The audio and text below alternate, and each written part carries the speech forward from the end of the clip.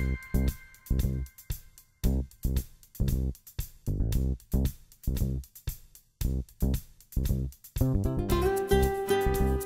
Stanley Kalish, and I'm going to talk to you about triple arthrodesis. Let's talk about what you have to do when you get prepared to do any of these surgeries, and be aware that bone is necessary. Freeze-dried bone is okay. Bone from the hip is ideal. Taking bone from the tibia is not such a good idea.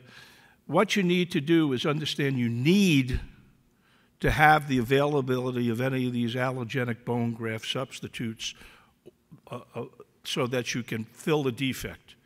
In calcaneal fractures, when you create a negative bolus tuber joint angle, it drops down to 0 or below. When you elevate it with a big Sayer elevator, what do you wind up with?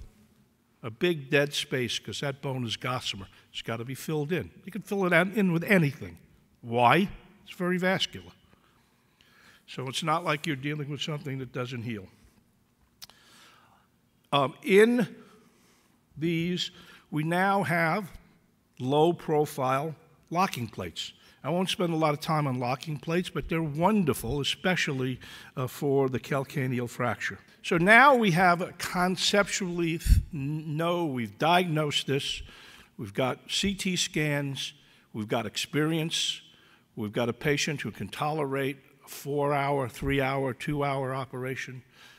We now have to say, how do you approach this?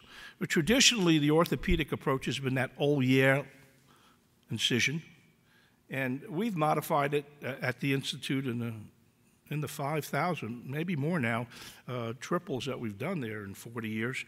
And again, the operation approach is dependent on the deformity. It's going to be a little bit different in a flat foot than it is in a cavus foot. Charcot foot is going to be a little different as well, the approach. Choice of fixation I just talked about. And ancillary procedures to make sure that it works.